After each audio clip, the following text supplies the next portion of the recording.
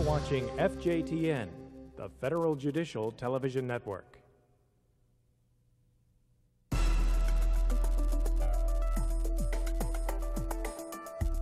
But I don't remember you telling me when you were doing that. If you had, I would have asked. Why'd you have to go behind my back and put all this stuff down on paper? Ron, please try not to get angry. Nobody ever notices when you come in early or stay late or work over your lunch break. It wasn't my fault! You don't need to close the door, Mr. Wilkes. Now, what's on your mind? I'm gonna kill you. How about we start with that? Live from the Federal Judiciary's teletraining studio in Washington, D.C., the Federal Judicial Center presents Minimizing the Risk of Employee Violence.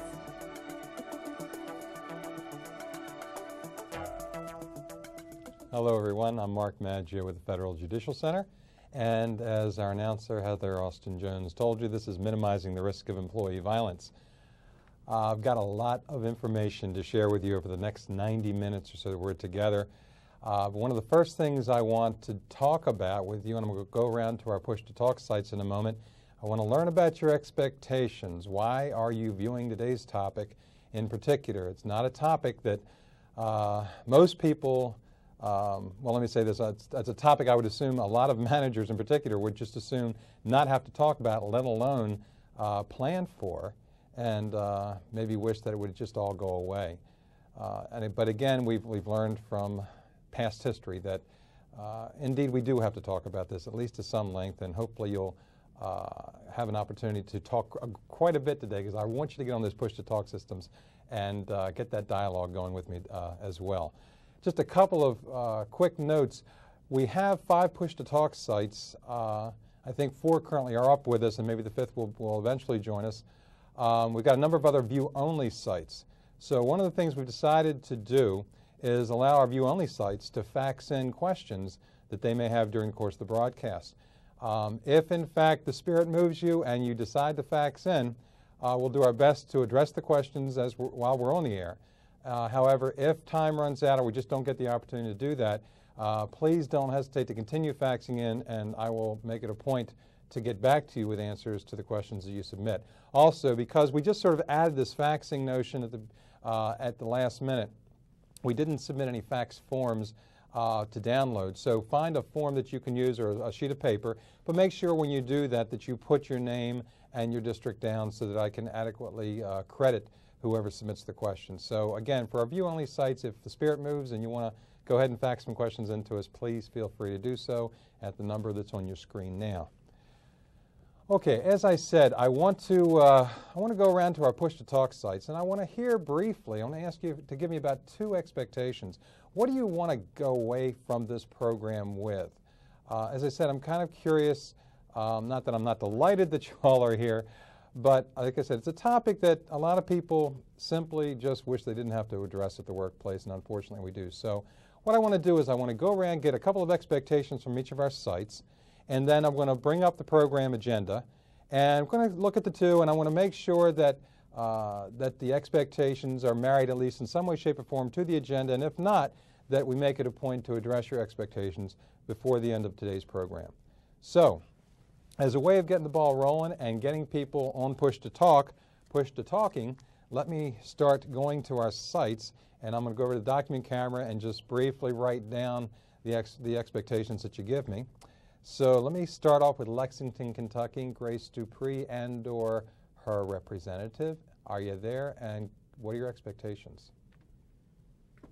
Yes, we're here, and we were just discussing it, and I think probably our main expectation would be to hopefully find out the signs so we could identify when there was potential for it. How about if we call that signs of potentially violent behavior? Does that work for you? Yeah, or warning signs, something like that. That's fine. Okay.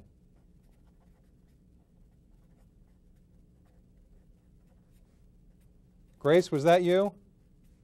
Yes, it is. Okay, great. Thank you. Was there any other one, or was that the primary one you were interested in? That's probably the main thing that we thought would be covered, and I was kind of a little bit wondering what else would be covered, to be honest. Okay. And by the way, I've just noticed my penmanship on the document camera is horrendous, so bear with me. Okay, thank you. And let me jump over to San Diego and Bobby Ryan. Bobby, are you there? And what are your expectations?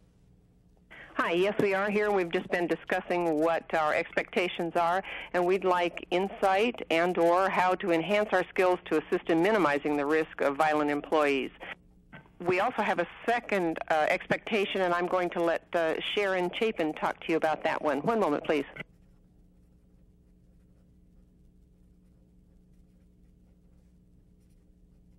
Okay. The other expectation was, from a training perspective, what kinds of information or training can we provide our employees? Okay. Thank you. This is great so far because we are going to address these, as you'll see in a few moments on the program agenda. Each one of these is addressed so far, so I'm feeling very pumped here. Now bear with me. Let me go to Arizona. Do we have Arizona on with us yet? Okay, doesn't sound like they've joined us yet. Let me then go to Los Angeles and Beng Alfonso. Are you guys there?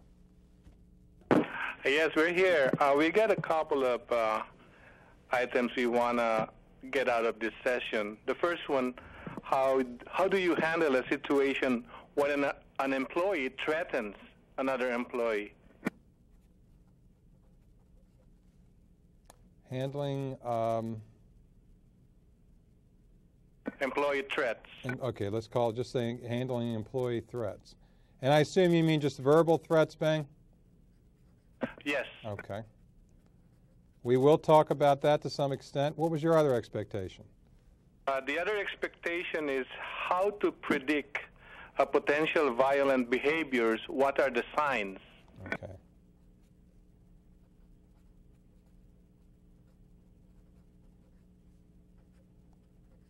And that should do it for us, Mark. Great. Thank you very much. The issue of warning signs, everybody wants to know. What are the flags? What are the red flags? What are the signals? What do we have in terms of advance notice that we can potentially identify who might become violent? We're going to talk about that. Again, I'm still encouraged. We're right on target with the agenda. And let me go to El Paso and Robert Velez. Robert, are you with us? Good morning. Good morning. Well, good afternoon here. We're hoping to come away with some possible preventive measures.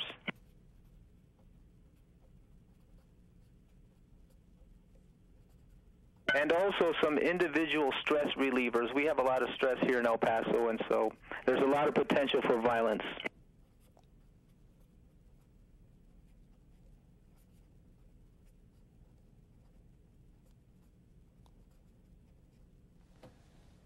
Thank you, Robert. The stress relievers is an interesting one.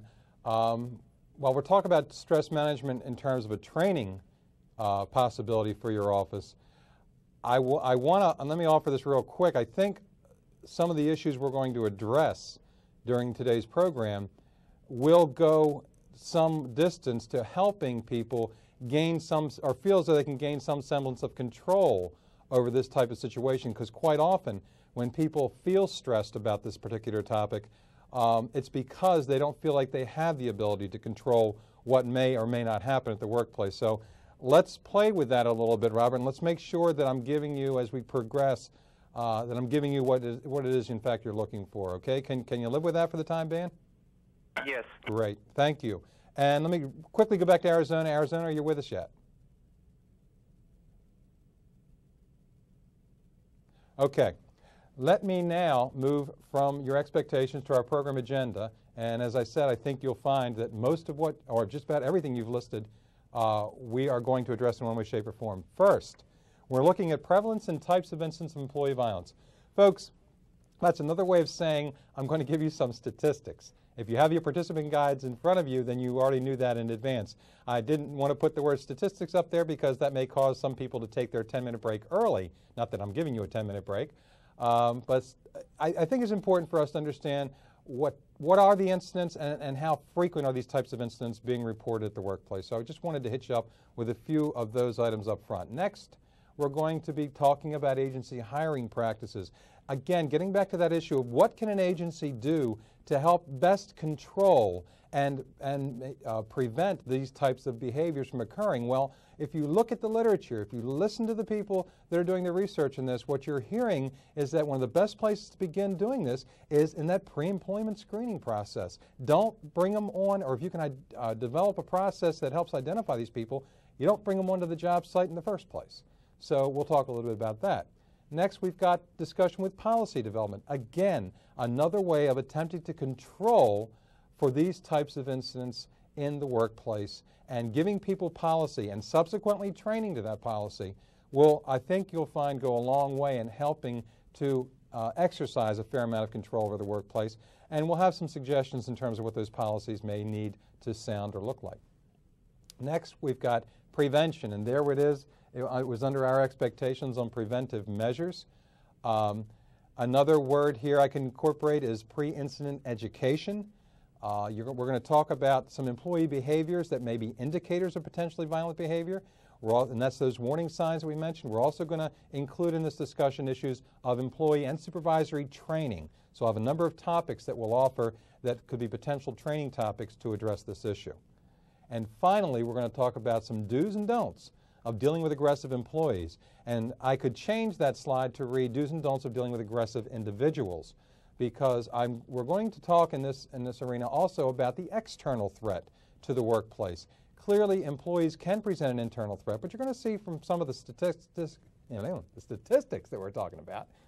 See, I jumped on that word. I didn't want to use it. We're going to see from some of the statistics that we're going to use, I'll get it out yet, that there is a reported level of violent incidents that come from the internal component, the employees. But equally as important is to remember that external threat, and even to the area that we talk about with domestic violence that can also spill over into the workplace. So I think you'll see from the program agenda that we just went over and from your expectations that we listed out that we're going to be hitting most of what you've talked about here. And again, I think, as I said to Robert earlier, the stress relievers will be something that I will make an argument for, that most of what we're going to talk about can represent some stress relievers not only to the individual but to the agency in managing this problem. Okay, enough of that. Let me move on, and we're going to now, what I want to do before we get into the statistics is I want to give you an incident to look at. And this is something that we're going to have up on a slide, and we're going to read it together. Those of you that have the participant downloaded, you've got it on your in front of you. And what I want to do is I want you to just simply, we're going to read it through, take a minute to think about it, absorb it a little bit, and then I'm going to go around to the sites, and I'm going to ask you to give me just some of your initial gut reactions to what you're reading. How does it make you feel? How are you responding to this story? And then I may ask a few more sites to tell me, do you have any policy procedures currently in place to address this problem? Would you address it? Would you just sort of let it go? Let's see what happens. Let's bring the incident up, and here we go. An employee reported that a coworker who had been hired as a supervisor 6 months earlier was in the habit of shouting and making demeaning remarks to the employees in the office. The supervisor was skilled in twisting words around and manipulating situations to his advantage. For example, you've got an employee who asked the supervisor for advice on a topic in the supervisor's area of expertise. The supervisor would tell them simply to use their own common sense. So in other words, they're not really getting a whole lot of direction here. When the person finished the assignment, however, the supervisor would then make demeaning remarks about the employee and speak loudly about how that employee had done their work the wrong way. So again, absorb the story just for a moment. We've got a supervisor who doesn't have the best of skills and tends to make the situation at the workplace rather disruptive, and it even sounds like somewhat embarrassing for employees. Okay, let me go around to a couple of the sites and let me just get give me some initial gut reactions to this story. Robert in El Paso, initial reactions.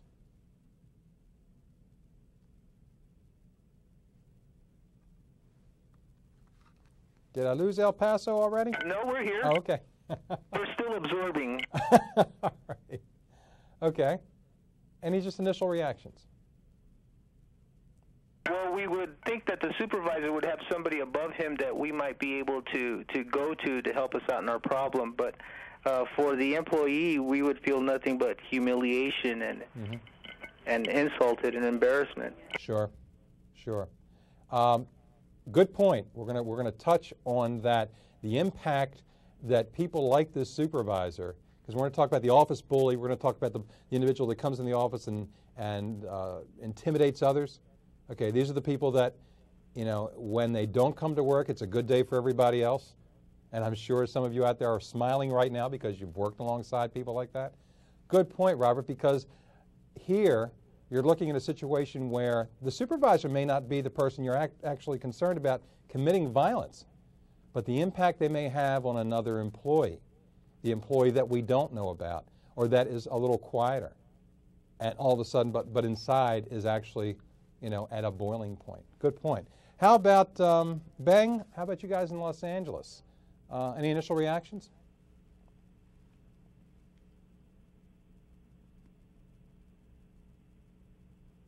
We are a little bit concerned also about the other people who are from the external public who might witness such an incident and the kind of impression they're going to get out of it. Okay, so this type of individual certainly will have, his behavior will certainly have implications both, potentially to both be within and without out the office. So good point, good point. Let me go to San Diego and Bobby Ryan and Company, and let me ask you, is there currently anything in your place, if this situation were occurring in your office, is there currently any mechanism or procedures, policies in place to address this particular problem? And if so, do you think you would address it, or, you know, and again, we're amongst friends, so you can talk. In our discussion among ourselves, we had decided that the supervisor should be referred to the EAP program that we have in place. Additionally to that, we also felt that the employee who'd been humiliated probably should go for some counseling to help them build their self-esteem back up. Okay. Two good points, and I'm glad to hear you mention EAP. While I know a lot of folks do know what EAP is and what they do, I think I certainly have run into situations where I think equally there's an equal number of people that don't really know about the Employee Assistance Program and what services they provide. And so I'm very, very glad to hear you mention that right off the bat, Bobby, that sure, the supervisor sounds like he could very well be a candidate for EAP. And depending on who the employee is and their makeup and personality and how they're responding to this sort of thing, may be an issue for them as well. Good point. And Lexington, Grace, anything to add to that one? No, I think everybody's pretty much hit what our impressions were. We weren't clear on whether this was a person that had been hired off the street, so to speak, or whether this was a person that had been a coworker before and now had been hired as a supervisor, because I was thinking perhaps this person is in over their head or their abilities, and maybe that's why they're starting to shout all of a sudden.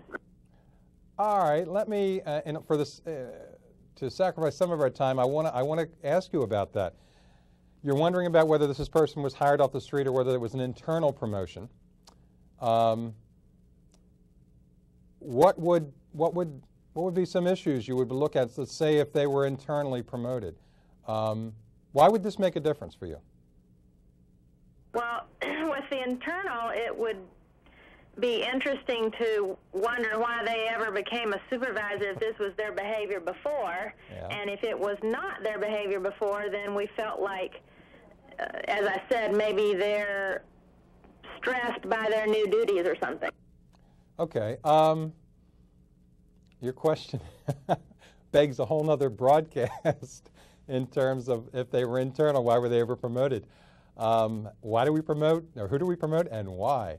I certainly have worked for agencies where that question has been raised a number of times, and sometimes I'm sure some of you out there can back this up, is that some people in agencies get promoted because they've been problems, and people think we'll promote them and get them out of the way or get them up and move them out somewhere else. I've seen it happen personally. I'm sure there's some others of you out there that have as well. good responses. Let's hopefully that's got your juices flowing a little bit in terms of this topic. Let's now go to those prevalence and types, that statistical stuff that I mentioned to you earlier. And let's just look at what the prevalence of the problem has been reported. Verbal threats, pushing and shoving. You can see the gamut of types of incidents of workplace violence. And if you note the bottom of the slide, these are figures from 1996 and 1999 from the Society for Human Resource Management Workplace Violence Surveys. Verbal threats, 41%. And somebody asked on their expectations, handling employee threats. Clearly, the verbal issues are up there and the most prominent. Pushing and shoving, 19. Everything else down the list you can see are in the single digits. Now the good news, looking at the bottom of the list, is that shootings and stabbings are 1%. You're going to hear me say this time and again through the broadcast. I want people to understand. The good news is most of us are not going to get killed at the workplace. The workplace still, in that respect, is a fairly safe place for us to be. Now, we'll hit upon some of that information in terms of the homicides and everything later on, but and I should have mentioned this up front, and I'll mention it now. The focus of the issues and the information that I'm going to talk about today and that I want you getting back and talking to me about really are about workplace violence-related issues that are at a much lower level. We're not here to focus and to sensationalize the homicidal rages that we've read about in newspapers and heard about on the evening news. As horrible and tragic as those incidents are, okay, what we have learned by studying these incidents, and I can credit the Postal Service as for even for the bad rap that they've gotten over the years. They have done a tremendous amount of work in their home base in examining the problem. And we've learned that there's lots of signs and signals that were given out along the way. And for one reason or another, agencies, organizations didn't know how to address them, chose not to, minimized them, blew them off, just didn't know anything about them sometimes. And what we've learned is that when you address these things at a much lower level, that really does help to contribute to sort of keep these incidents at a minimum and really take care of the situation at a level where it's much more manageable. So handling employee threats, I'm going to have some do's and don'ts and some other issues to talk about a little bit later to address that. But again, the good news I think for us is that most of us will go home each and every night from our workplace safe from the threat of being killed at the workplace. That's again, statistically, bears it out time and time again. Continuing, let's now look at why people commit or have offered reasons why they commit workplace violence. And again, looking at the top of the list, personality conflicts, looking at 1996 and 1999. Relationship problems, work-related stress, all these items are in double digits. But personality conflict, boy, and I know if I had a group of just managers sitting in front of me, they would sit there and just shake their heads and say absolutely positively, personnel in terms of management tend to be the place where we devote our greatest amount of resources and our greatest amount of energy. People that just have difficulty for one reason or another getting along. I do want to highlight at the bottom of that list substance abuse. Okay, certainly firings have been prominent in the literature where we've read about some of the homicidal rages that have occurred. And often what we hear from the perpetrators of these incidents that do not end up getting killed is that it's not what was done to them, but how it was done to them. Let me mention briefly, and come back on camera for this, the substance abuse issues. You're going to see that, that issue surface a couple of other times during today's program. And it is prominent, and when you read the literature, when you read about the incidents that have occurred, in many, many instances you'll learn about substance abuse having played a role. It's just there. It's the reality of it. And from a training standpoint, one of the things that I always encourage folks when I teach workplace violence is if you've never done it or if you haven't done it in a long while, get training on recognition of different drugs and stuff that have been out on the street and that are currently on the street. Get your local law enforcement involved. Have them come in and have them teach your folks. For years I was in law enforcement and have been out of it for a while, but for the time I was there, I was pretty much up on that type of information. Now, I would have to get the training as well just to know what the latest and greatest is. But would your employees know if they walked into the restroom, would they be able to recognize potential drug paraphernalia if it was, if somebody was careless and left it laying around?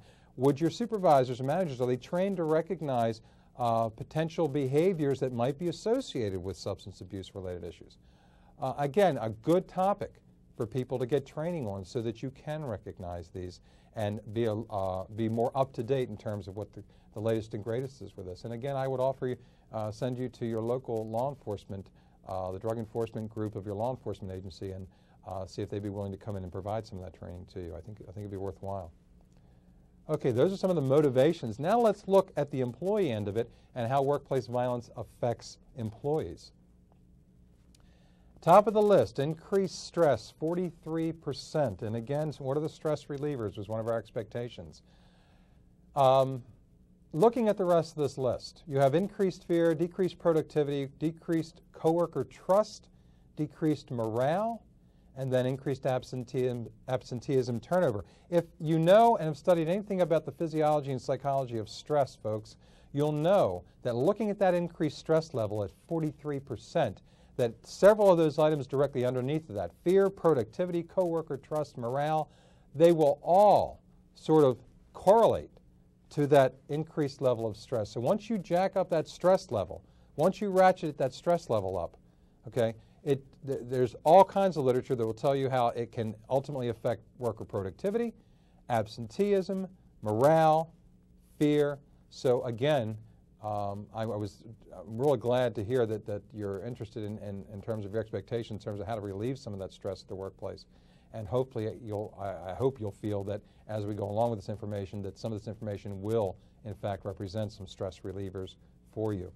I do want to talk briefly too, the last two, increased absenteeism and increased turnover at 9% and 8%. Now, looking at the rest of the list, they seem fairly inconsequential. But let me again give you some food for thought as you sit there in your courts. And for those of you in human resource and other managerial types of positions, do you know what your current absenteeism rate or turnover rate is? And could your office sustain a 9 or 10, 8 or 9 or 10% increase over the next fiscal year in either of those areas? And if you're sitting there saying, I really don't think we could, again, and I'm saying this just to give you a frame of reference for this, and while, like I said, they look fairly low in relationship to the other issues that are on that list, apply it to your own personal situation at your office and say, you know, we couldn't absorb a 9% increase in absenteeism over what we're currently seeing. And so as an effort to gain control, when we talk about employee violence related issues, and we're going to talk about these things that agencies can do to try and minimize the potential for these things happening and to recognize the signs and warnings, it's warning signals for this type of behavior. And hopefully you won't have to worry about, at least from this level, the increased absenteeism concern or turnover rate. All right, a few more stats for you. During the 1990s, the early averages of workplace violence include, now these sort of substantiate some of what we've already read, the 1.48 million simple assaults, 395,000 aggravated assaults, 50,000 sexual assaults, and look at the bottom bullet, the 1,000 murders out of an approximate 121 million in the workforce. You're looking at a rate of about 1 in 121,000 in terms of our chances of being killed at the workplace. Now, again, not to minimize those 1,000 that get killed, because each and every one of them is a very, very tragic and horrific incident for an agency to undergo. But clearly, again, if you look at the numbers, our chances of being verbally or physically assaulted at the workplace are far greater than actually worrying about somebody coming in and with a 9mm and Uzi and start shooting up the place. So we can take comfort, at least from the statistical standpoint, in some of that information. But again, as I can emphasize from the final bullet with the numbers that are killed yearly at the workplace, I've worked with a number of agencies that have experienced those types of incidents, and I can tell you, you don't ever want things to hopefully get to that level, because coming back after something like that is extremely difficult. Not that it's not possible, but one thing I tell managers is don't expect to be able to go back to the way things were before this incident occurred. It's not going to happen. It's absolutely not going to happen. You're going to have to pick up from where you are and move on, and the good news is there, you can do that. But don't anticipate that you're going to try and go back to the way things were before that incident happened. So Again, all the more reason to address these issues at a far lower level. Let's look at a few more pieces of information. In 1998, the last year for which statistics were available, 710 people were murdered at the work, and fatalities actually dropped 19% in 1998, even as the overall labor force grew. So again, in terms of our fear of somebody coming in and laying waste to the workplace, the statistics would bear out that for most of us, it's going to be, the threat is very minimal. But again, not to minimize those people who have lost their lives. Okay, and again, as I've said, even though most people don't jump in when we talk about statistical information, if there's anything that strikes your fancy that you want to ask about, please don't hesitate to jump in. Got a few more, and one more thing on the fax question since Heather brought that back up. Remember view-only sites. If questions are coming to mind that you want to send us, please don't hesitate to fax in at the number that's on your screen now. Just a couple more items on by the numbers. On average, 2 million violent incidents occur in the workplace each year, but only 1/5 are generally caused by employees. Again, a sizable number, even though the 1/5 sounds small, but still, again, gives you some perspective on this.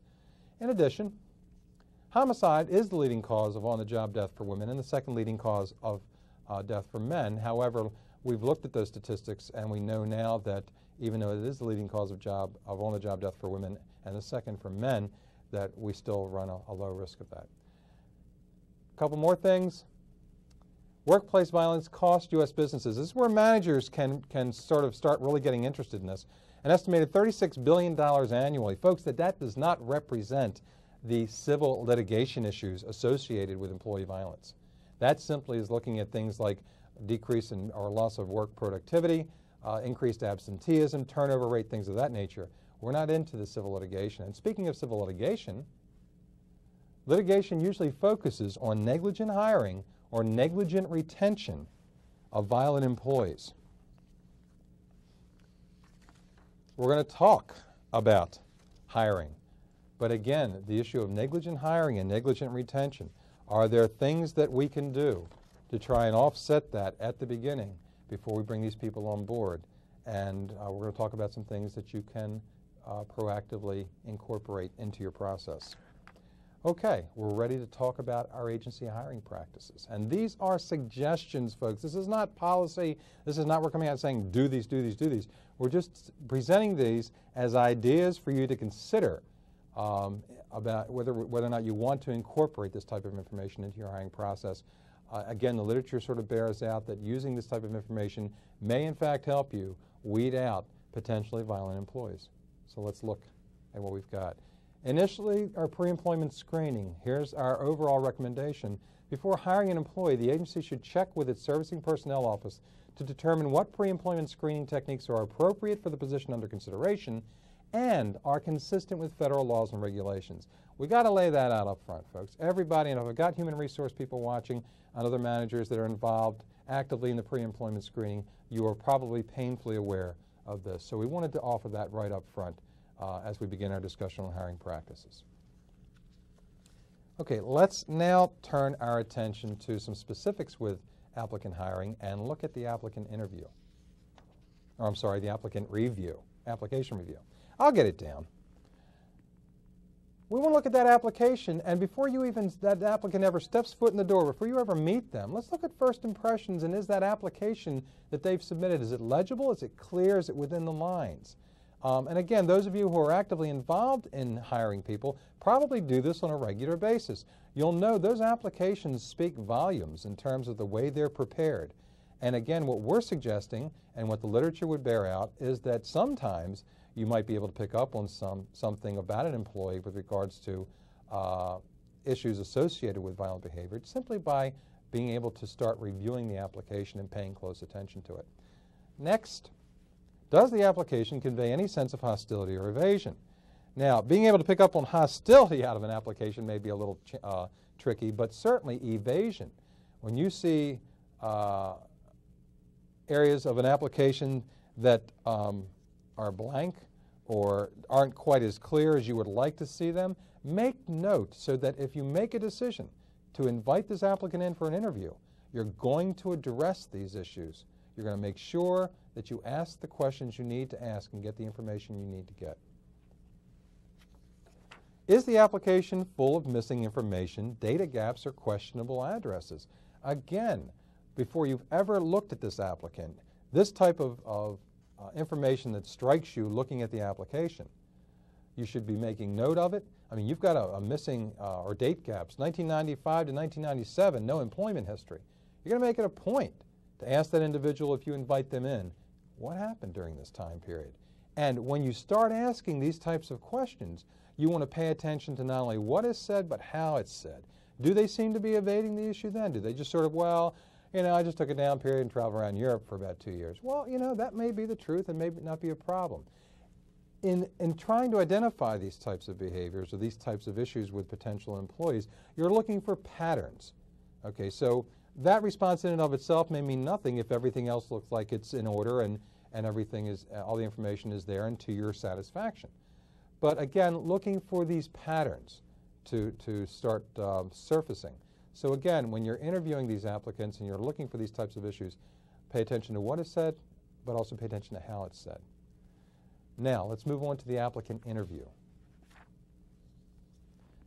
Now, okay, let me come back real quick, Heather, if you don't mind. I'm sorry, we shouldn't have jumped ahead on that. What we're going to talk about now with the interview really gets into the issue of behavioral-based questioning. Some of you out there may already be involved in doing behavioral-based interviews with people, and you know exactly what I'm talking about. The examples we're going to bring up on the screen next are examples of questions that you could conceivably pose during an interview that will really force an applicant to sort of dig down into their memory banks and come up with real-life examples of situations that they had to manage based on what you ask them. And let's look now at the questions. Thanks, Heather, for that. Describe a time when you have felt you were treated unfairly, and what did you do about it? Okay, again, not a yes or no question. Clearly something that's going to cause an applicant to sit back and say, no, the time I was treated unfairly. Okay. And most of these people, and let's face it, a lot of people we get in front of us have a fairly significant work history. So I would think that they could come up with at least one example of a time where they thought they were treated unfairly. I certainly could if I were asked the question in an interview. And then the follow-up, what did you do about it? You want to hear. You want to hear what they say. What type of problem-solving process did they go through? Is there any emotion attached to their response? You may be watch somebody sitting in front of you who all of a sudden gets all worked up and starts reliving the experience that they're telling you. This tells you this was a pretty intense event for them. Let's look at some more questions. Why did you feel you had been treated unfairly? A little follow-up to our first bullet. What could a supervisor do that would anger you? And again, gives them an opportunity to sort of, if they don't have real-life examples, to give a hypothetical. Let's come up with something. Let's look at the next question. Describe a time when a supervisor made you really angry. What did you do about it? They may come back on that last question and say, you know, I've never had a supervisor really make me angry on the job, but man, I had a coworker once who really got under my skin. And okay, then you say, great, well, tell me about that. And again, you want to listen to how they relate the story. You want to look at the nonverbals and verbals that they're giving you during that response. And again, sometimes, and those of you that do this interview on a regular basis know what I mean when I say you listen not only to what is said, but you also listen to what isn't said with these types of responses. And always, always, always get the responses to your satisfaction. They're there to give you information. So get the responses if you decide to use these type of questions to sort of weed out the potential for any type of evidence of disruptive or intimidating behavior on their part. You want to make sure that you're hearing what you need to hear. So again, some examples of some hiring questions that you might think about incorporating during your interview process. Let's look at another list when it comes to the hiring practices. Dr. Michael Mantell, who wrote the book Ticking Bombs, one of the books that I will plug during this broadcast, it's very, very useful information, talks about the critical 5. And they are work history, military history, criminal history, credit history, and driving record. Look at these just for a minute. Work history, military history, criminal history, credit history, and driving record. the critical 5. He thinks you should be looking at all these minimally when you look to hire somebody. Work history, criminal history, military history, I would assume most folks will look at when they've got an applicant process going on. And certainly anything criminal history I think we'd be very, very interested in. But the credit history, driving record, may not be necessarily something that you are, even from a time standpoint or staffing standpoint, able to do, but think about it. Depending on the job you're hiring someone for, the credit history, if you've got someone who has a history of poor financial management in their personal life, is this an individual you are hiring who's going to, have a government credit card? They're going to be able to submit vouchers for reimbursement. And again, I'm not saying in and of itself that this is reason not to hire. I'm just saying, it's something you might want to consider.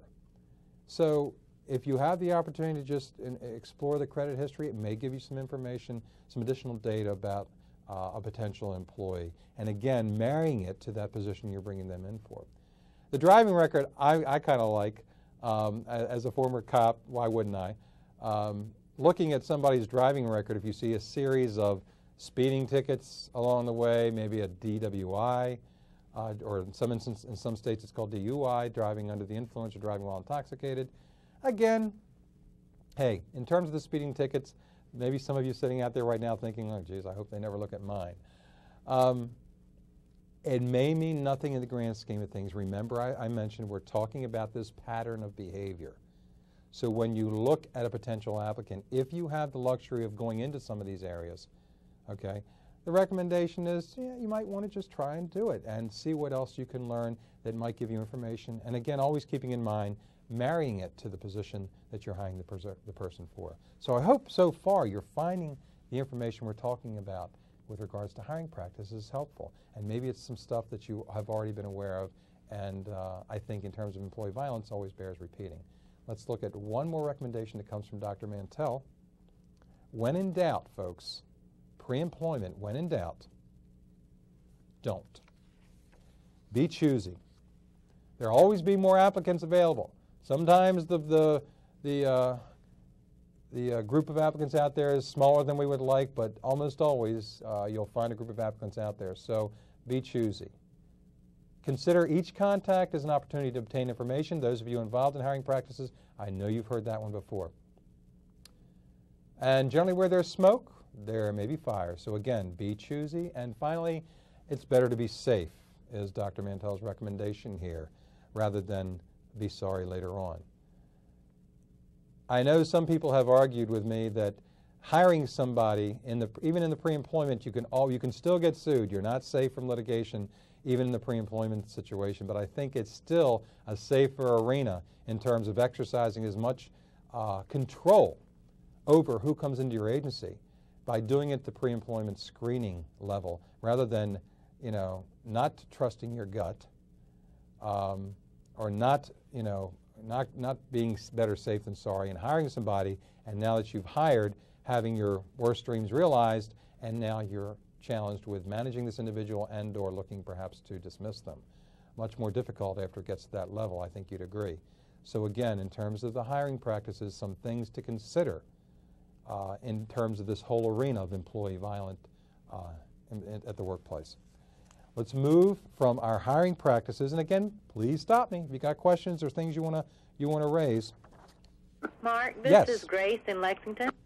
Grace, go ahead. I'm assuming because they're listed here that there is some way for an employer to legally get their hands on those things, but I'm surprised that you could get your hands on things like criminal histories or credit records or driving records. Again, I think it depends on your ability to do that. Certainly, when I was, and again, well, this sort of goes without saying, when I was in law enforcement, we were able to do that pretty easily. From a legal standpoint, I really can't come back to you with anything, not being a lawyer, in terms of what you might be able to do. So go back to that first recommendation on the screen and always consult with legal in terms of, is this something we could look at? And if so, how could we get our hands on it? And see what your legal legal folks in terms of what types of suggestions, or your human resource people, what types of suggestions they might give you. These are just areas that we're offering as potential, ideas to consider, and if you want to choose to explore to see if you could get your hands on that, that's the recommendation we're coming from. But remember that first slide I put up with the hiring practices, always consult, with the legal folks in terms of finding out what you can do, what you can't do. Did I kind of skate that a little bit? That's fine, thanks. Okay. All right. Grace, I appreciate that. And again, anybody else, please jump in. Let's move from our discussion of hiring practices into policy development. And again, like everything else, these are recommendations. These are things that that I'm suggesting to you to consider if, in fact, you want to develop policies when it comes to dealing with employee violence. A workplace violence policy statement should convey that all employees are responsible for maintaining a safe work environment. Let me come back quickly on screen for a minute, Heather. Thank you. That bullet, what I want to say about that is it's real important, and I certainly have run into this when I've done this training around the country and other agencies, where employees are very quick sometimes to point a finger and say, managers, supervisors, we expect you to make our workplace safe. The responsibility totally rests on your shoulders. And what I'm here to tell folks across the board is nothing could be further from the truth. It is everybody's responsibility to keep that workplace safe. And employees need to understand that they contribute to whether a workplace is safe or not safe. And a perfect example, I can use this, I won't name the court, but I did some training a couple of years ago on this topic, and we were talking about leaving access doors open and unopened, or keeping them locked. And I had people tell me in one court that there is a specific door that they know about that is always supposed to stay locked. And subsequently, people that use it go out for smoke breaks or whatever, they pry it open, prop it open, and they don't close it after they leave. And that is a potential problem. So again, it is everybody's responsibility. When we first opened our building here in D.C., I used to listen to some of the complaints about people coming through the magnetometers. And my perspective is, hey, everybody should go through those. And it's one extra step in terms of ensuring that our workplace is safe. And so, again, responsibility for everybody. Let's go back to that slide real quick. And workplace policy statements should cover not only acts of violence, but also harassment, intimidation, and other disruptive behavior. It's real important, folks, that we talk about those lesser levels, because that's where the problems tend to start focusing, right there, not just the overt acts of violence. Next, we've got these policy statements should cover incidents involving coworkers and those involving individuals from the outside who commit violence against agency employees. Let me quickly come back. There you go. Let me mention real quick about that external threat, and I mentioned earlier in the broadcast about domestic violence. Here's another training topic, folks, and get your EAP people involved with this. Just some general information that can be shared about the nature of domestic violence. Domestic violence can and has spilled over into the workplace. It is a very, very sensitive, a very touchy, and for those who are direct victims, very, very embarrassing type of situation. And many of these victims do everything they can to hide it at the workplace. So it makes a very difficult and very touchy situation, but make no mistake, if a domestic violence incident occurs at the workplace, it will not only directly impact the victim, but several other of the employees who are going to be exposed to that as well. So again, another area where you might want to consider getting some training. I've got a fax question. It comes from the District of Idaho. And thank you very much. Boy, you typed up the title and everything. Appreciate it. If you refer the supervisor and or the employee to EAP but they do not go, what can be done at that point? Well, as I said, I'm not a lawyer, nor do I play one on TV. But I know that recommendations can be made depending on the impact that employees' behavior, supervisors' behaviors is having at the workplace. And in terms of, I certainly have known of situations where, and again, ducks are lined up in a row here. Managers are doing their, checking with the people they need to check with. And sometimes referrals to EAP can be made for conditions of continued employment. You will get to the EAP counselor. You will go to these sessions. Otherwise, we may have to discuss the feasibility of your continued employment here. That, again, that's a pretty significant level in terms of getting to that point, but I do know of situations where that has happened. But in those instances, supervisors, managers that are initiating that type of action are, in fact, like I said, consulting with legal, consulting with human resources to make sure that they've got their ducks lined in a row before they make those types of leaps. Part of the reason why you see, and this, again, folks in Idaho, I'll offer this as another potential explanation, and I think some of it may even have to do with people don't even understand what employee assistance is all about. Historically, they started out as substance abuse treatment focus, and they certainly have branched out considerably since then into conflict resolution and things of that nature. So what I would encourage you to perhaps offset a potential problem or concern like this is to get your EA people in, if you haven't done this, to get them to conduct training. And it can be a brown bag, a 1-hour session where they simply say, hi, here's who we are, here's what we do, here's how you can access us. So again, without trying to go out on a limb here and tell you, well, by God, you take them by the arm and you arm twist them and walk them into the EAP. Depending on the nature of the circumstances, you may be able to make a stronger stance than simply making a recommendation.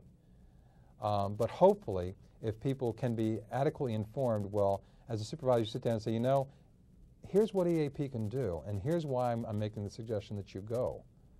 And then lay that information out for people. Oftentimes, you'll find that giving them that kind of information will help to sort of reduce this concern.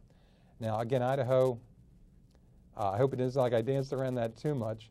Like I said, I do know of situations where managers who have that potential problem are able, through the assistance of their human resource and legal folks, to basically make it a condition of continued employment if the problem is that severe, if there's that much concern, to make the referral to EAP and see to it that they go.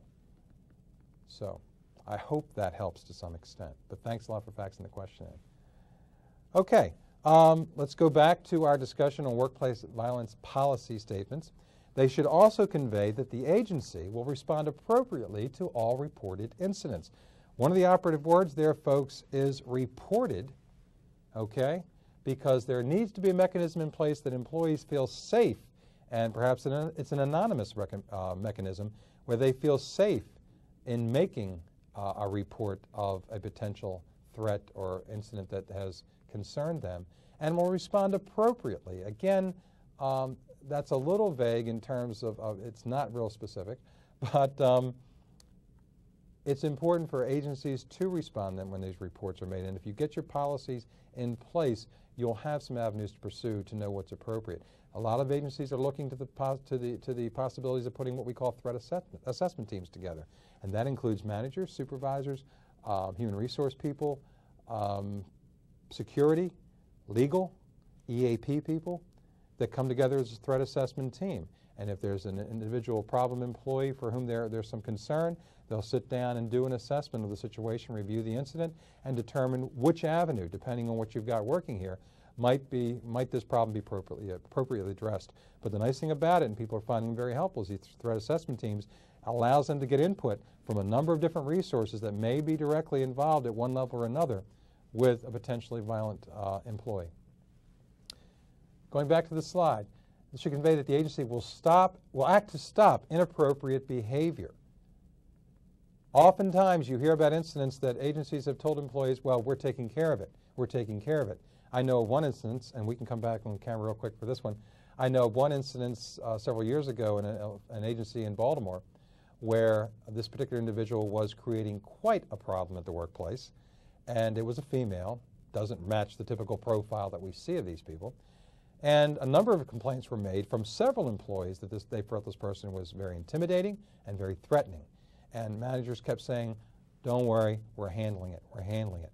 Well, what it turned out to be, their way of handling it was they were biding their time until this person retired, which was several years down the road. My point to the organization was, what type of damage did you incur? What types of problems in morale and worker productivity occurred because that was allowed to fester for 2 years or 3 years when you knew there was an active problem going on.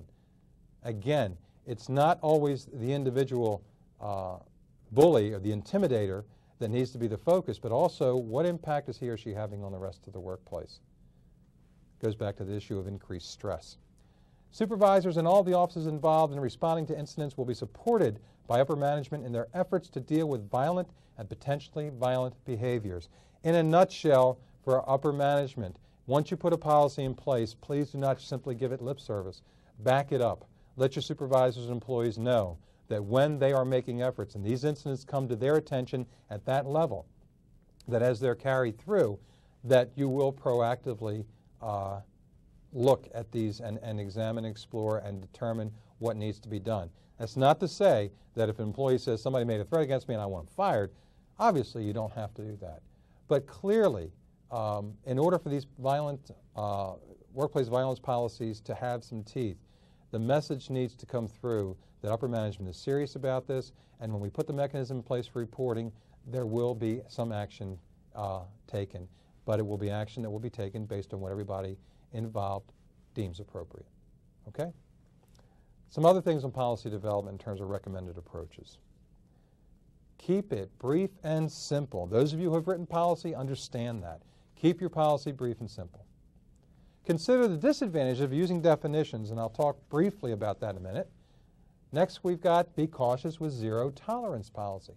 That phrase was a real catch-all phrase, particularly when sexual harassment policies started coming into vogue. And always, always, folks, consult with legal counsel when you're developing policy. Let's talk real quickly about the disadvantages, or some of the disadvantages of providing specific definitions in your policies. And really, one of the things that's pointed out, and I will reference for this, the Office of Personnel Management publication on dealing with violence in the workplace. This was, I think, is still available at OPM's website if you want to dial it up, www.opm.gov. You should be able to weave your way through that website and find this publication for downloading. A lot of helpful information, very, very well put together. I can say that I was one of the contributing authors to the publication, so I think it's of a high quality. But again, very, very helpful. And one of the things that's pointed out in terms of the problems getting back to policy and definitions is that definitions can discourage employees from reporting incidents because they don't feel that the incident may fall within the parameters of that specific definition. So again, be mindful of using specific definitions in your policy. In terms of the zero tolerance, the issue of zero tolerance, it may appear to eliminate any flexibility in terms of an agency's ability to respond to a reported incident. So again, just be careful. And also, one of the concerns highlighted about zero tolerance is that it may discourage employees from reporting because they don't want to get someone in trouble. And when you talk about the topic of employee violence, that is a real concern on the part of employees. I don't want to ruin the person's career. I don't want to get them in trouble. Okay? With your training and education up front, hopefully you can allay some of the concerns that people have about that, and particularly if you've got a good policy in place and a good procedure for reporting, you should be able to help set aside some of the concerns that people have about that. But be aware when you incorporate this type of thing, that's a very real concern. Employees don't want to get other coworkers in trouble and don't want to hurt their careers, and that's a very real issue. Okay, that does it for our discussion on policy development. So we've talked about hiring. We've talked about policy. Okay, we've given you some examples in terms of things that you can do, recommendations you can consider. Now what I want to talk about is getting back into some more of your expectations and the signs and the signals, the potential warning signs. What do we need to look for? And pay attention to these because these are not what I would characterize as profiles. Okay, if you get involved in reading the literature, you're going to hear about profiles of employees that have committed workplace violence. For me, profiles speak more to what has happened in the past than what is going to happen in the future. And somebody mentioned on predicting warning signs, on our expectations. Let me say this very quickly. Predicting who will become violent is a very, very difficult thing to do, even though we want to be able to do it. Mark, tell me who it is, tell me how I can identify him, and we'll just pick them up and weed them out. Okay? Very difficult to predict. So you want to look at some indicators what we're calling a potentially violent behavior. And here we go. Direct or veiled threats of harm. Folks, when you hear this, it's a real good warning sign, and you really want to pay attention. You got somebody letting loose with direct or any veiled threats and you get wind of it, address it promptly, because it tends to be a good indicator. Not predictor, just an indicator. Intimidating, belligerent, harassing, bullying, or other inappropriate and aggressive behavior. Again, shows a pattern. Okay? If you've got somebody that does this, and like I said before, this is the individual who, when they don't come to work, everybody smiles a sigh of relief. It's going to be a good day because they're not here. These people cause a tremendous amount of harm. And again, let me emphasize something here.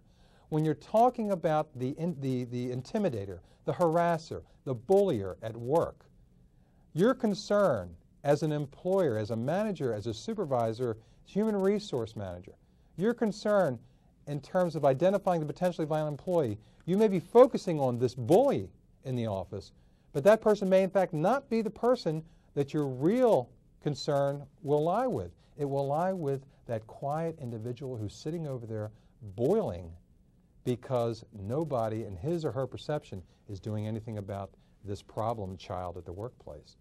So again, a suggestion is when you see these indicators, while we say intimidating and harassing behavior can be an indicator of potentially violent behavior, and indeed it can be, what I would encourage you to do is go beyond that point, because you need to be mindful of the impact that these people have on other employees, and maybe the one that you're not aware of, who is in fact the real violent one. Next, numerous conflicts with supervisors and other employees. People that are involved in conflicts on a daily basis can give you a bit of a warning sign. This may be an indicator. Again, not a predictor, an indicator. Bringing a weapon to the workplace. Here we go. Making inappropriate references to guns or fascination with weapons. This is one, I will tell you, that frequently surfaces, even in those profiles that I talked about in the literature. Clearly a red flag, clearly a warning sign, clearly somebody who has no business bringing a weapon to the workplace and ends up doing that, or their conversation, and you can tell. It's a conversation that you will have with these individuals that you'll be privy to that will simply make you uncomfortable to be in their presence. You'll know the type of conversation we're talking about. And again, you want to pay attention to it. Other indicators, statements showing a fascination with incidents of workplace violence. These are the folks that will come in and say, you know what, that Mark Barton down in Atlanta, that man had the right idea. He took care of business. And let me tell you something, there's not enough people around there that are willing to do that. You start hearing comments like that from someone, and again, little warning signs, red flags should be going up there. This is somebody who is, sort of, saying this sounds like a good idea. Again, look for the pattern. Is this also someone who is displaying that fascination with weapons? Is this also someone, going back to some of our others, that has made a direct or veiled threat of harm to somebody? Okay, so when you see several of these, and a number of these in and of themselves can be good indicators, but again, the pattern, when you see several of these starting to come together, you should be getting a picture. Let's go back. Statements indicating desperation over family, financial, and other personal problems. People who are desperate, who are in desperate states of mind, are unpredictable. And again, it's something to keep in mind if it comes to your attention. EAP, great resource. Statements about suicide. Let me come back on camera for this one, folks. That originally was part of bullet 2. I made the command decision to separate that from the second bullet and make that its own, and here's why. Don't think for a minute somebody can't make a decision to commit suicide at the workplace. Suicide at the workplace, I think, is the single most disruptive act that anyone can commit in terms of just totally setting an agency and organization back and making it very, very difficult to recover from. And statements about suicide. Historically, we used to think in the mental health field that when somebody talked about suicide that they weren't really serious about it. Well, we have learned that when they talk about it, we pay attention, and we pay attention big time. There was an example several years ago that I was privy to when I was in law enforcement. An officer came to me and said, rode this officer in the other day to start our shift, and he started talking about, gee, you know, you ever have one of those days where you just feel like swallowing your gun and just, you know, ending it all? And I said to this officer, so what did you do? Did you go to his supervisor? And he said, oh, no, I didn't want to go to the supervisor because I didn't want to get him in trouble. And I said, you're too late. He's already in trouble. Go to his supervisor, and the most you can hope for is this person will hate you for a good long time. Okay? When people make statements about suicide, you need to pay attention. So, again, just wanted to mention that. We could do a whole other broadcast on that topic, and I'm not going to beat that point to death anymore. Let's go back to our slide. Drug and alcohol abuse. I told you it was going to surface again, and there it is. Always when you mix this, and again, in domestic violence issues, I know those of you who have received training in that, who you know, have had other experiences, you know that when you introduce drug and alcohol and/or alcohol to a potentially violent individual or situation, you've just ratcheted up that situation a couple of more notches and made it much, much more dangerous. So always be aware of that. Or extreme changes in behavior. There's another one you're going to see surface again. Okay? The extreme changes in behavior can be warning signs, can be a good warning sign to us. This previously quiet, withdrawn individual now is very verbose and acting somewhat agitated and in everybody's face. Boom. Warning signs and bells should be going off all over the place. Boy, something's happening here. Okay? In and of itself, folks, it may just be, they may be having a bad time in their life or whatever. I've encouraged others, coworkers, you know, at this point, say if you feel comfortable, go over that individual and just say, hey, it looks like, you know, I mean, there's a change in you. How about we go out to lunch? If you need somebody to talk to, I'll be happy. We'll spend an afternoon or spend some time going out to lunch. Supervisors take note of this. When you have those types of extreme behavior changes in individuals, something's going on, and you want to pay attention to it. Again, hopefully you're getting the sense of addressing these at a lower level long before they get ratcheted up to the point where now you've got a seriously violent situation on your hands. Let's look at some other employee behaviors that are not quite as specific, but nevertheless could be significant and you want to pay attention to. Employee behaviors where they act out angrily without trying to identify or solve a problem. This is the individual who is, if you're a supervisor sitting with them, you know, no matter what you try and do to walk them through a problem, they want to hang on to this anger. This anger now becomes almost like an identity with them. And they can't seem to let go of it. They can't move beyond it. And again, when you have somebody in that state of mind, they tend to be somewhat unpredictable. Look at the woman in our opening vignettes, if you can recall back that far. The woman who, and you know who I'm talking about, kind of sitting there yelling and screaming, plus she was the only woman on our vignette, so that should give you another clue. When people are in that state of mind, potentially unpredictable in terms of what they might do next. Maybe they're just blowing off steam, they're going to walk away. And that's part of the problem with some of this in terms of identifying these warning signs, these indicators, is that oftentimes nothing happens. And so organizations, managers sit back and say, you know, that's just Bill, that's just Sally. They're like that. They just need to blow off some steam. Remember what I've said, you want to pay attention to the impact that those people have on others. And number two, don't get in the habit of dismissing them so quickly, because maybe one time you'll dismiss them will be the time that you shouldn't have. When people display that kind of behavior at the workplace, you need to pay attention to it. You need to take some action with it. And again, go back to our employee assistance program, a great source of assistance for you, and just consulting with a manager. They can be very, very helpful. Going back to our slide, making no connection, people that make no connection between actions and consequences. Well, that's what I have to do, and if those people react that way, then what difference does it make? Or that's their problem. No, it's not. These are people that don't understand the issue of perception, that how you are perceived is, people behave toward you based on how they perceive you, and vice versa.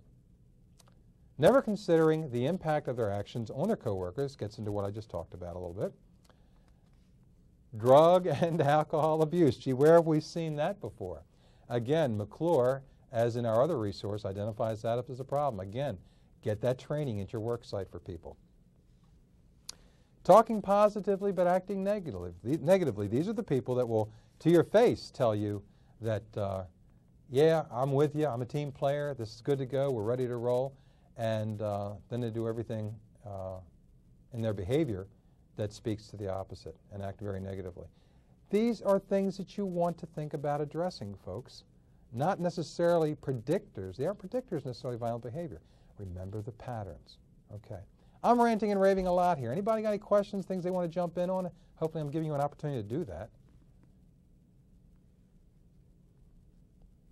Okay, I'll take that as you're either all have left and I'm talking to the camera, or that you're with me and just feverishly writing your notes down.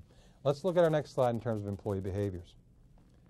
Obsessively controlling and rigid, okay, and demonstrating extreme behavior that is out of character. I talked about that before. Before I get into employee training, let me talk quickly about obsessively controlling and rigid. And I'll give you a word picture for this. How about a nice oak tree? You ever watch a tree bend and sway in the breeze? Even the mighty oaks. When you get a strong enough wind, there's some give and take there, folks. These are the people that can go with the flow. These are the people that can bend with circumstances. Those that are solidly rigid, that don't bend at all, when enough resistance hits, when enough of that hits them, boom, the risk is that they will snap, okay, that they will break. So again, use that word picture sort of in terms of that obsessively controlling and rigid individual. Getting back to our expectations, let's talk now about employee training and supervisory training. These are some topics that you can consider providing to your people in terms of addressing this problem. Employee training. Explanation of agency's workplace violence policy. Get the policy, provide the training. Encouragement to report incidents. Teach people what the mechanism is for reporting and get them to report. Ways of preventing or diffusing volatile situations or aggressive behavior. Good areas to get training in, and many people can find local resources for some of these. How to deal with hostile persons. How about the next one? Managing anger. Anger management is a hot topic, and I'm sure, again, going back to the employee assistance people, could help provide, identify some training in these particular areas for you. Let's look at, there was one more there, techniques and skills to resolve conflicts, conflict resolution. Stress management, relaxation techniques, and wellness training. I know courts have had those types of training in the past. Security procedures. If you've got them in place, people need to know what they are. Provide training in security. Then personal security measures. Going back to what we said earlier about employees must take responsibility for workplace safety. That includes giving them training in personal security. Programs operating within the agency that can help employees resolve conflicts, and again, our friends at the EAP. Some areas of training for employees. Now let's look at some areas of training for supervisors. Performance counseling. Just because you're promoted to supervisor doesn't mean you know how to do it. Get some training in how to provide counseling and performance-based behaviors. Addressing employee problems promptly, teaching supervisors how to do that. Don't let things lag. How to effectively use the probationary period. Constructive discipline was a topic that we did a lot in our face-to-face supervisory development training. Always a very popular topic. Training in handling crisis situations. This is not a topic that most managers get training in. Training in basic emergency procedures. What are the building emergency procedures? How do we get out? What are the resources? Who do we call? Training in how to encourage employees, again, to report incidents. And training in ensuring appropriate screening of pre-employment references. That last one, folks, doing background investigations when I was a cop. I'll share with you one little tidbit real quickly. When I did background investigations, one of the things I used to do when I found this list of references that you know are going to give just stellar reports on this applicant, I'll call a reference and I'll say, hey, do you know somebody else who might have worked or socialized with this individual that I might be able to call? Somebody who's not on the list that you have in front of you. And getting some of those, what we might refer to as collateral references, people that the individual didn't give us, but who also might know them. You still may get stellar reports, but hey, at least you're digging a little bit deeper. Okay, I know I'm running through some of this, but our time is quickly moving along. So Those are employee and supervisory training topics. I hope they met some of the expectations that you had coming into this broadcast. Let's now look at some of the do's and don'ts of dealing with aggressive individuals and aggressive employees. Do project calmness. If you've got an individual that's acting in an aggressive manner, external threat, internal threat, the first thing you want to teach people how to do is project calmness. If you're not calm, okay, you're going to just exacerbate the situation and you won't be able to think it through. Next, lead with the behavior you want the aggressor to mimic. Goes back to projecting calmness. You want somebody to calm down, then you need to be calm. You want somebody to think rationally, you have to present a rational persona to them. Next, be an empathetic listener. Can never underestimate the value of being a good listener. And also, folks, a great training program for folks, how to effectively listen, and particularly dealing with violent employees. Focus your attention on the other person. Never, ever sit there and give them that 1,000-yard stare, allow yourself to drift off, or say, I'm sorry, you said what about what? The minute you do that, you've lost them, and if they are aggressive, if they are aggravated, if they are agitated, you have just ratcheted up them about another notch or two, okay? Maintain a relaxed yet attentive posture. Acknowledge the other person's feelings. Let them know that you are hearing what they are saying. You'd be surprised with people who are in crises how effective that technique can be. And it ties right in with being an empathetic listener. Do ask for small, specific favors. Listen, can we step over here? Would you mind sitting down? I really would like to get to know more about what it is you're telling me.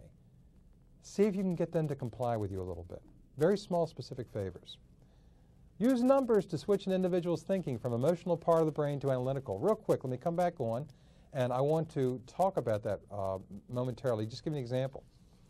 Somebody who is very agitated, they're in an emotional part of their brain. They're not thinking rationally, not thinking with that rational component of their brain. By simply asking a question like, well, wait a minute, now you've identified the problem or the person. How many times has this happened? Can you name the days, which days of the week last week did you say this happened? And all of a sudden, you're getting them to refocus, hopefully, some of what they've been doing, and they're dropping back and saying, well, I know it was Monday, okay, and I know it was Wednesday afternoon. Now, all of a sudden, you've got them, okay, Monday, when, and you can even, start writing down as if you're really getting that detail. You're causing them to begin to refocus that emotional mindset that they had to more analytical. And once you start getting more into that analytical mode, you're going to allow them the opportunity to start thinking more rationally, and you'll see from the nonverbals that they will actually start, beginning to calm down a little bit, which is where you want them to go. You let them think they're directing this whole interaction. You're in fact the one that's calling the shots. Let's go back to some of the do's. Do. Provide clear choices to the aggressor. This is not a time to get fancy, folks. This is not a time to get complicated. If you give them choices, make sure they're clear and understandable, because these people are in crisis. They're only going to understand so many words. One of the rules of thumb is no more than 5 words, 5 letters in a word, no more than 5 words in a sentence when you're dealing with somebody who may be in a crisis. Next, break big problems into smaller, more manageable ones. We sort of alluded to that briefly already. Next, accept the criticism in a positive way. Don't take it personally. They're going to be lashing out at you. Don't take it personally. Accept their criticism in a positive fashion.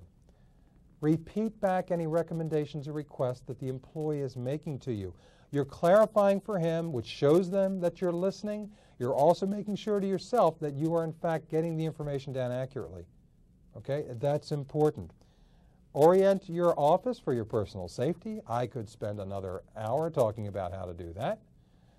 And consider any cultural differences between you and the employee. Let me, again, mention this briefly. A lot of you have a cultural diversity training in your courts. The cultural differences, it really does help to be aware of what the different cultural issues are, not only within the office, but in the constituency that you serve. And so you might have a culture where a lot of eye contact could be perceived as very threatening, very intimidating. And here you've got an irate individual coming in who's upset, and they've come from this particular culture where that issue of eye contact is a problem. And here you are thinking you're being the good government employee and you're looking right at them. And the whole time you're doing it, they're getting more and more upset, and you can't figure out why. You're saying all the right things, you're doing all the right things. I'm doing everything, Madge, you told me to do. What's wrong with this? Okay?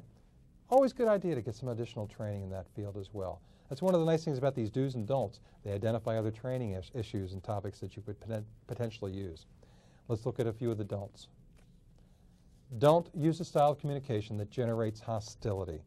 Okay? Again, if you project calmness and you keep that mindset, and folks, this doesn't come naturally. Let me emphasize that. This is not something that's innate. You've got to work and practice this. You've got to do what-if crisis rehearsal training, scenario-based training. Develop training where people have an opportunity to deal with these. Draw from real-life experiences. Don't reject all the person's claims from the start. Folks, some of the claims these people have are legitimate.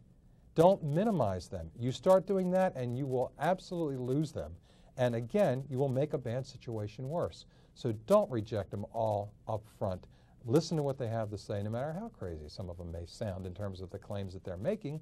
There may be a hint of truth in some of what they're saying. Don't make promises you can't keep. Because if nothing else, it makes it more difficult for the next person that has to deal with them if they think you've lied to them. Don't take a challenging stance or posture. And finally, don't belittle the person.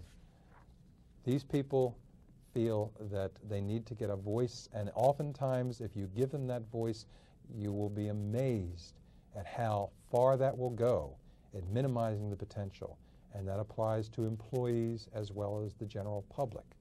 A lot of times people need to feel that they have that voice, and you give them that voice and you listen to them, it will go a long way at diffusing the situation. Before we get into I got another incident that I want you to read, and I'm going to go around and ask you a few questions about. I do want to come back just quickly, and Robert, I think it was you again with our stress relievers. I think we've touched on most of all of the expectations.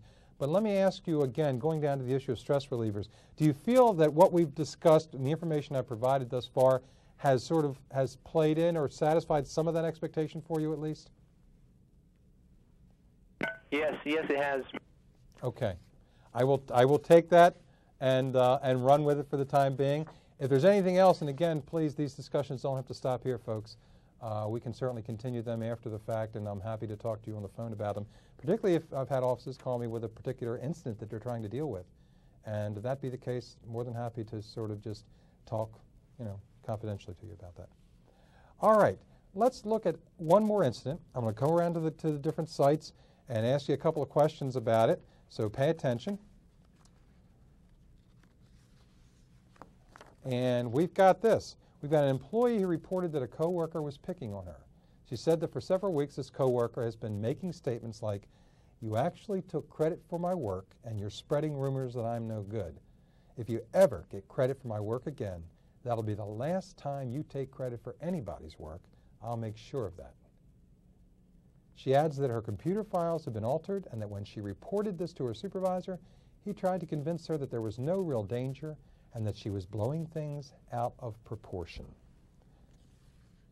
Absorb the story for a minute.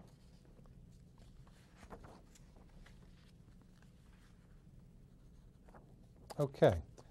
We have given you some listings of employee behaviors that may be indicators of potentially violent behavior.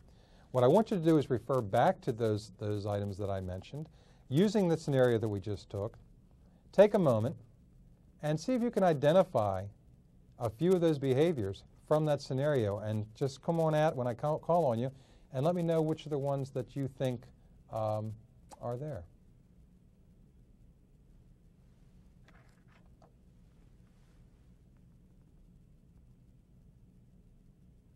Let me go to San Diego and Bobby Ryan and company.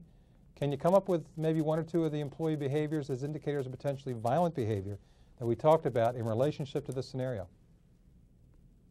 Actually, we had only begun discussing it, and we came up with the fact that the employee had used a verbal threat. Direct, not real veiled. Would you consider that a veiled threat, or would you consider that a direct threat? A direct threat. Okay.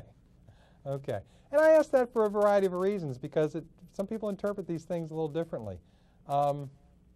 Thanks, Bobby. Appreciate that. How about Beng, Alfonso in Los Angeles? Any other employee behaviors there that you might be concerned about as indicators of potentially violent behavior?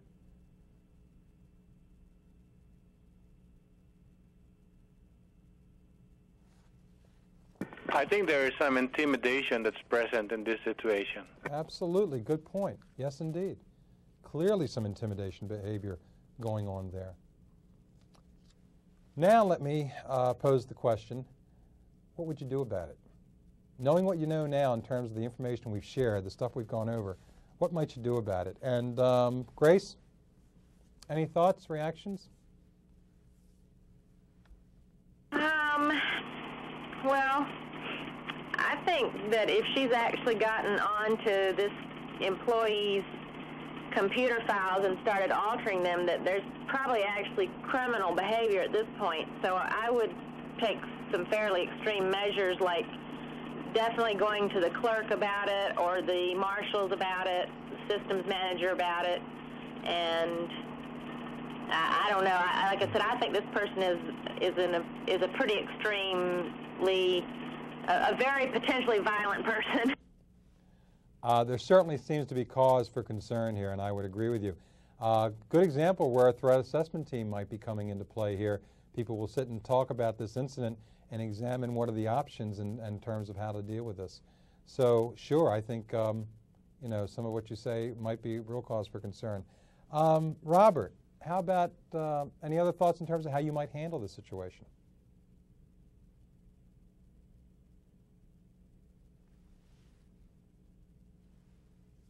I think maybe we would try to remove the employee from the intimidating environment that she's in, and we would also look into investigating whether or not those allegations are true. Okay.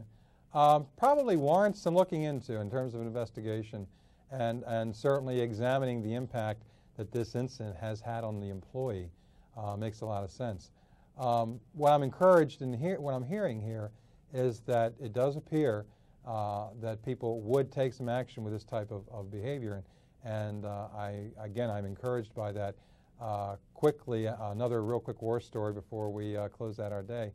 I was made aware of a situation in a work environment, not court-related, where a young woman was physically assaulted by another coworker to the point where their hands were around the throat. They had had some verbal exchanges, and it elevated to that level.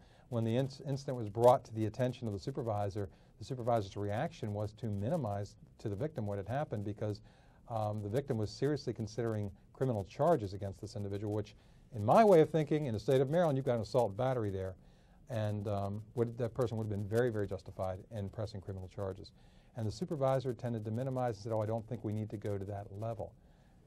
You know, we want to be educated about these. We want to take these types of incidents under consideration and seriously appreciate what it is we are doing in terms of handling not only the potential perpetrator here, the person we're concerned about, but also our victims and the other employees that are directly exposed to these types of incidents.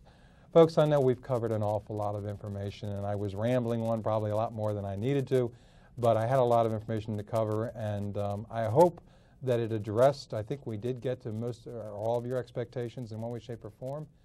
And so with that, I thank you very, very much for taking time out of your busy schedules to join us. If there are other topics associated with this topic that you would like to see further training on, give me a call. Certainly we can talk and see what the possibilities are. But with that, I thank you, and please enjoy the rest of your day.